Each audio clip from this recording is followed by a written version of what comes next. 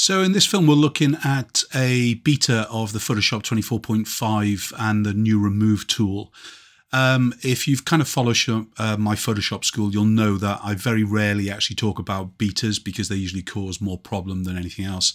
However, the beta of the remove tool is just working perfectly, and you can kind of go ahead and download it.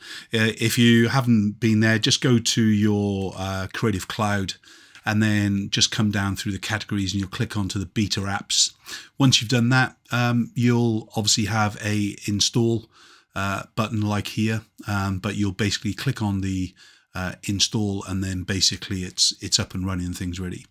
There is a nice little opening screen, I should say, as well. I won't say a friend, but a guy I spent quite a lot of time with on the road, 20 odd years ago when Photoshop was just kind of getting into the lives of many photographers. A commercial photographer called Martin Evening, and when you launch it, there's actually a little kind of image of him, and it's a really nice kind of touch. So thank you, well done on that and things. Really sadly we've lost him now and things. Really a young guy. So remove tool. I'm going to use a couple of images for you, but to be honest, you'll soon get actually used to how it works and things. There's a couple of images that I thought we'd work on, because as a rule, you probably wouldn't do a lot of this work until the client had actually physically bought the photograph, or you're using it for your portfolio, whatever it is. But it's so fast and so easy to use, you're probably going to actually try and refine when you're actually going to be doing things or not. So basically, if we kind of went into an image like we are here, I've just opened this up from RAW. You can see it's still a .cr2 file, and basically nothing been done to the photograph. If we just check in history for a minute, see, it's just in the open, so I haven't done anything. All right. Let's just come on to the tools palette here, and just below the eyedropper tool in my layout, I've got the remove tool. So clicking onto that. Now, what it's going to do is basically allow you to just swipe across, like most of the kind of the AI tools within Photoshop. You use a slightly bigger brush than the actual thing itself, but this will allow you to pretty much just swipe across lots of different images. Now, as a rule, these things might take us quite a lot of time, might even have to be cloning from one place to another. But if I kind of just demonstrate quite quickly what it's doing, I'm just kind of going across it. Sometimes it's going to work very well instantly. Other times it's not going to work quite as good. Like all the tools do, and you'll soon learn to actually do it. Plus, you'll soon learn that you can kind of use some of the AI as a kind of a repair tool as well and things really. So we've got a little bit of kind of marking coming down here from the wet and so on with it. But a couple of things to begin with. I'm working directly on the layer, and that's not something I'd recommend. So we're going to undo this fully and start from scratch. Okay. So if we just press the F12 key, that undoes the image back to open, as it were. It is beta, so it might take a little bit of a kind of level to just undo itself and things. And a couple of little things at the top. Box here, sample all layers. We definitely want that because we're going to create a new layer and we're going to do all the work on that layer. And then we're actually going to look at the remove after each stroke. So if you're using the Wacom tablet, or like I was just doing with the mouse there, just doing a stripe and then just goes ahead, basically it's going to work. Otherwise, I've got to kind of go in and actually hit the tick mark to apply the changes. So let's quickly hit a new layer and work on this layer. So let's just come in close, and as you can see here, all I'm doing is just kind of swiping across the hook, doing its job. Remove the shadow as well. So a great repair job. If I uncheck the remove after each stroke, and I go across to this one and I just do it, it's basically waiting for something to happen, and at this point I do have to actually hit the checkbox, as I said. So I'm basically using the remove after each stroke. I think already it's quicker. So like anything now, just go across it. Remember, we're working on a separate layer, so pretty much we can mask out if we make any big errors as well. Let's go in and just do these little ones. This is one of my favorite locations, not far from the old studio, in fact, before we sold it. And it has all these great kind of colored huts, absolutely brilliant. It's on the beach. We're allowed to actually photograph down there at different times of the year when the dogs are allowed on the beaches. But again, you can see what a great job it's doing. Let's just go and tackle this one and just swipe around the outsides first. There we go. And then we'll just kind of do the green bar as well. Should have gone a little bit smaller on the brush, but in fact, that's done a really good job. To lose this kind of black line, all I'm going to do is just stroke down, and that should help us. If not, we're going to have to go in and basically repair that. Okay, that's pretty good. So in other words, I just make that brush just a little bit smaller. Swipe across, so left to right. So that's not removing that. But if we kind of look at these little kind of door stops, these kind of things, you know, as a rule, wrong button. Let me just Control Z that for a minute. These kind of little details we probably wouldn't touch until the client had actually said, yeah, I'm buying that image. You know, the splashes of paint on there. Now it's so easy to do. Why wouldn't we spend a few minutes? I would say if you're a dog photographer and you're using a lot of leashes, then you definitely would want to think about using this remove tool without any trouble. So let's just go in, make this a little bit bigger. Let's see how it's going to perform on the bar.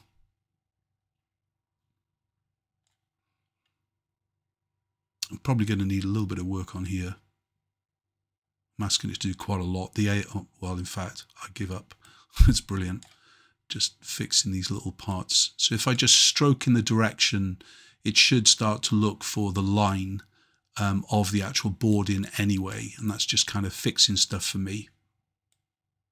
Need to fix that middle part there. And again, like all new tools, we're going to need to learn how to use this. But as I said, I don't usually look at beta things because they usually just are clunky. But some of the releases in the past few years, they really have kind of got their grips together before kind of releasing it. And I think it gives a good demonstration on kind of, is this going to be a part of the workflow of the future? Obviously, they don't kind of tell everybody exactly what they're playing around with. But I truly believe here, for a kind of a user of Photoshop and not an expert of Photoshop, I think some of these techniques that I'm just doing, anybody can do them. That's the key thing. Yes, we've got some little marks on here. We can kind of fix those. But when you think how long this bracket would take to kind of have a quick fix and join the kind of little areas together, it's really doing a super job for us and things. There was another image at this location. I need to do some more work on the green there, but I think if we look at that before and after just here, that's quite a lot of work done in, you know, what, 7 or 8 minutes. This woman and her amazing dog are shot down at the same kind of beach huts, as it were. And again, you know, it's just a shame they have to have all this security locks and everything else with it. But let's kind of just do what I did. And this is one of the images I practiced on. In fact, the first image I had a go with was a black and white image. And I saw when I opened up straight away and I clicked onto the removal tool that this little kind of section has come up here, this box. So if I selected on the subject, That kind of did a good selection of him. And then if I went into the lasso tool and I basically hit the Alt key and I just dragged down, got rid of the parts that didn't want, still need to add into this little bit of a selection there.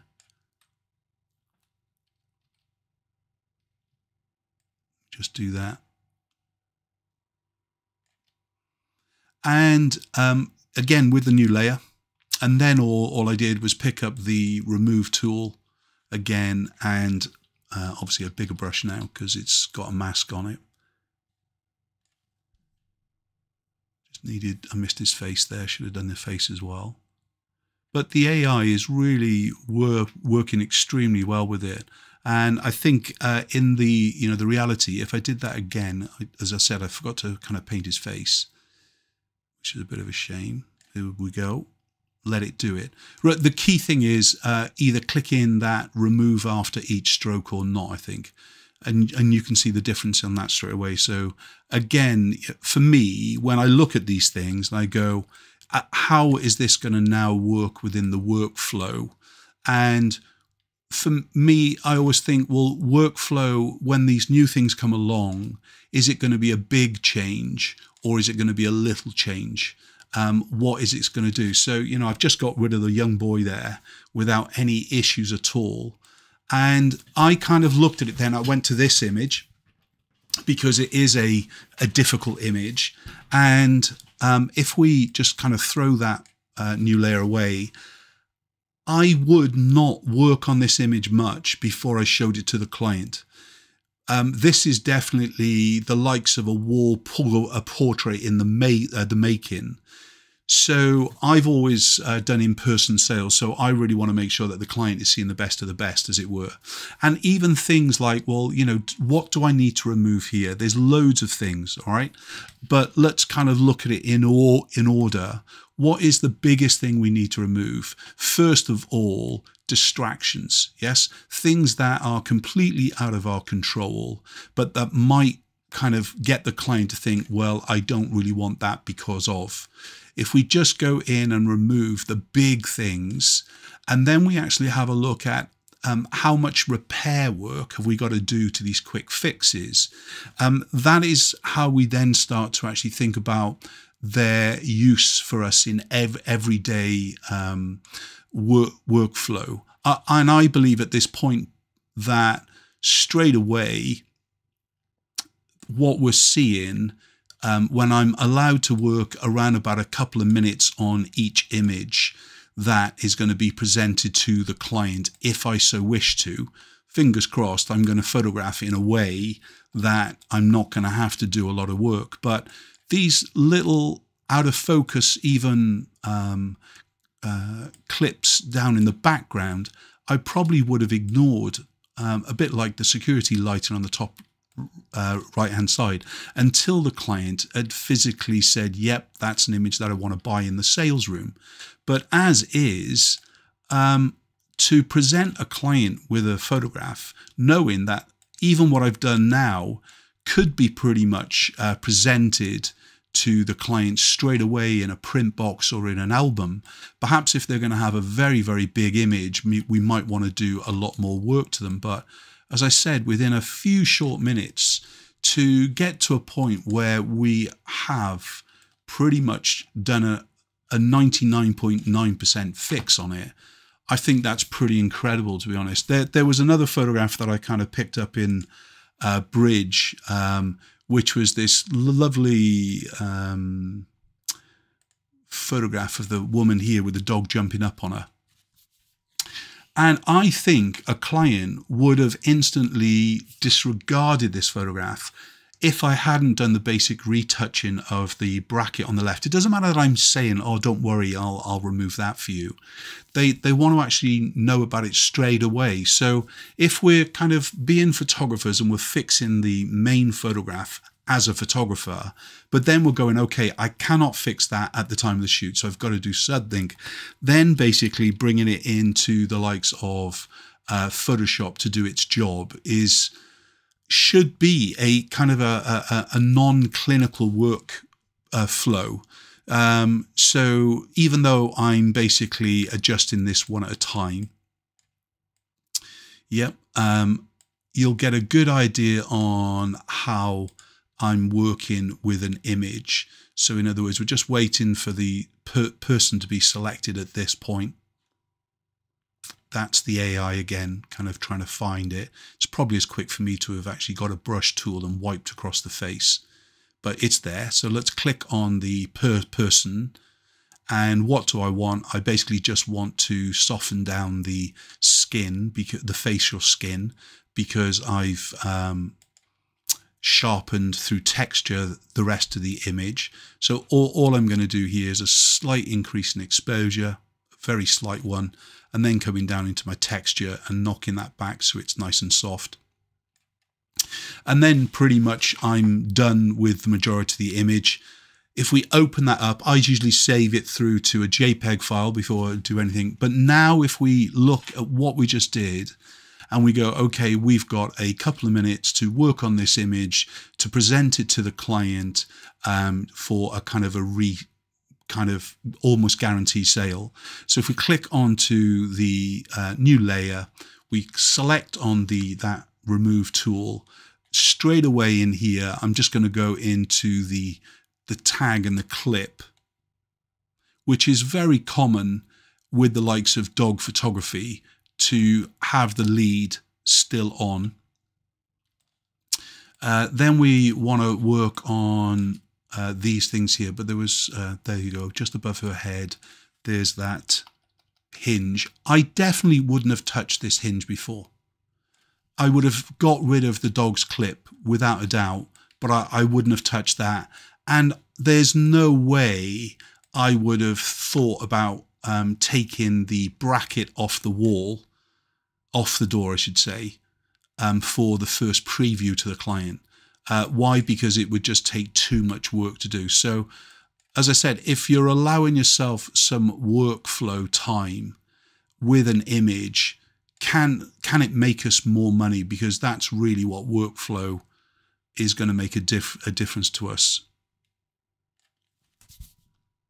I kind of try and show you how I use things rather than how somebody else uses stuff. Because at the end of the day, you're your own photographer. You're going to see what I'm doing and you're going to go, right, okay, I can see how that will work in my business as far as how it's going to work for my type of photography, for my type of clients. You can see I'm just trying to fix that a little bit there. Let's fix here. But we're at 99.5% again. And I do believe at this point, that is more chance to actually sell to a client than not with it. And is it worth the 30-second fix on this little bit of a door? Yes, it is, without a doubt. So you've got to find what is going to be right for you. But I believe that it's worth to download the beta to kind of allow yourself that little bit of quick fixing of stuff without any trouble.